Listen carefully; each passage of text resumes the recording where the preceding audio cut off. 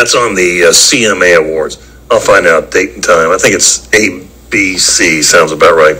The Oprah and Adele things this weekend. You know what else we have going on is the Louisville International Festival of Film. You get creative people from all around the world submitting films. Because I had Conrad Bachman on the other day, and he was talking about from all these different countries, these people submit these unbelievable films. Some are full length, some are shorts. And it's virtual. This year it's only $10, by the way. And then you can watch the films for a whole 7 days online. Go to LouisvilleFestivalOfFilm.org and learn more. But I've got one of the filmmakers with me right now. His name's Samuel Gibson. Welcome, Samuel. Hey, Terry. It is good to have you on here, brother. I hear that your short film has been accepted and it will be displayed as part of the Louisville International Festival of Film. You have to be proud of that. Oh, yeah. That's right. All right, have you made a bunch of films, or is this your first? Give me a little idea of what you're doing. So this is actually the first real attempt, I guess you would call it. A lot of the older stuff that I have made is probably almost unwatchable. So this is probably the first thing. Let me tell you something, Samuel. Everybody that creates things artistically feels the same way, you know. They look at their own stuff and go, oh my God, what was I thinking? But that's part of the growth path. Right. Oh yeah, that's all part of it. But yeah, so this is definitely my first attempt at, making something. And yeah, it is a short film, so I haven't quite hit the, feature length. But yeah, it's all just baby steps, Okay, I understand you shot it here in the Louisville area, is that correct? That's correct. Well, tell me what you can about it without giving it all away. Okay, so it takes place on Christmas Eve. It's 1977, and I was very adamant to have it in 77. Unfortunately, I wasn't alive at that time, but that was the same year that, of course, Star Wars released. Of course. And also Close Encounters of the Third Kind. Oh, yeah. So that was a great year for cinema. So I figured if I was going to make a sci-fi film, we got to make it set in that year. So you have two brothers, and they are played by Spencer Kingsley and Damon Sutton. And they happen to see a massive light outside of their window.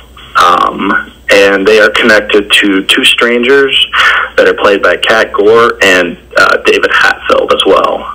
Oh, I love this premise. And I'm guessing just by your mentions of Star Wars and Close Encounters, is that what it was? That was the other film? Yes. That there's going to be some inner celestial activity going on. Yeah. I think that's definitely what's going on there. But I definitely wanted to keep it very minimal. Gotcha. Very simple. So yeah, it's very heavily inspired by those films for sure. That's mighty cool. 1977. We have a famous quarterback who played in the NFL who was born on 7/7/77. His name's Chris. Oh wow. Chris Redmond. Yeah, that's his birthday. That's why that's why he wore jersey number 7. And so there you go. There's a little 1977 trivia for you right there, brother. Okay. All right. So yeah, it's a whole other world for me. So are you going to work on another film project, or do you want to see if this one goes anywhere? What's your game plan? Oh, I mean, I'm already working on the next thing. Not even stop. I mean, that's just how it is when you have a burning passion for something like this. You're just constantly, even, I mean, in the past I've had some, of course, blowbacks, a lot of, that's just all part of it. It's a growing process. And I mean, you're going to lose more than you're going to win.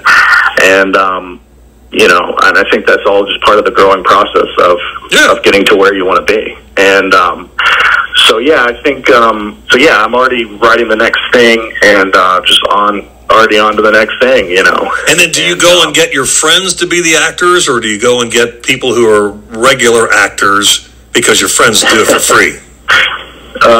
It's funny you asked that, because, I've talked about the unwatchable films. those were all starring my grandfather, my cousin,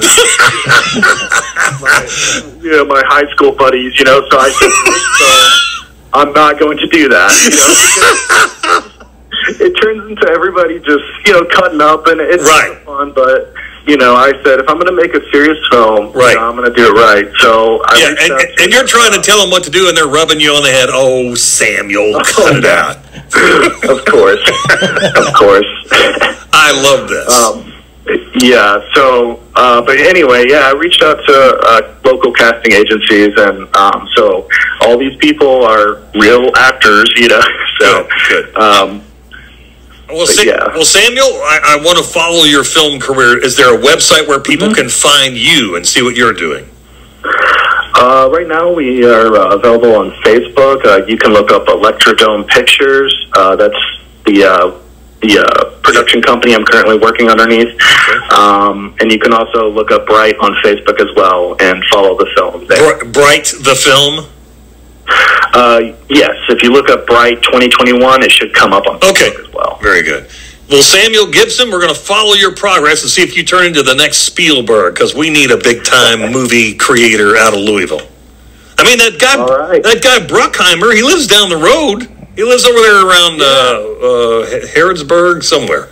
He's got a big spreader. We'll go knock on his door and say, I'm a filmmaker, Jerry. You're a big-time producer. Let's get together.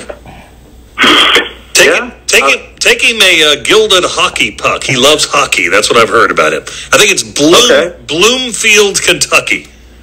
And I appreciate the tip. He's one of the biggest movie producers in the world. He lives here in Kentucky half the time. All right, well, Jerry Bruckheimer. You've heard of Top Gun before, right? Oh, of course. Of course. Well, that's him. He's a producer of all kinds of unbelievable films, but that's just one of the mega hits he's had. Yeah, he's a big hockey fan. He built an ice rink in Bloomfield, Kentucky, just so he could bring in, his famous hockey playing buddies to get on the ice. I am not making this up. So contact him, Samuel. See what happens.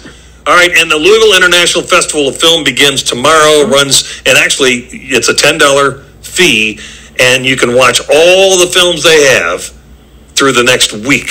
Go to LouisvilleFestivalOfFilm.org. That's the website for that. And Samuel Gibson, best of luck to you, buddy. We'll keep an eye on you, all right? Okay, thanks so much, Terry. Great talking to you. That's Samuel Gibson, budding film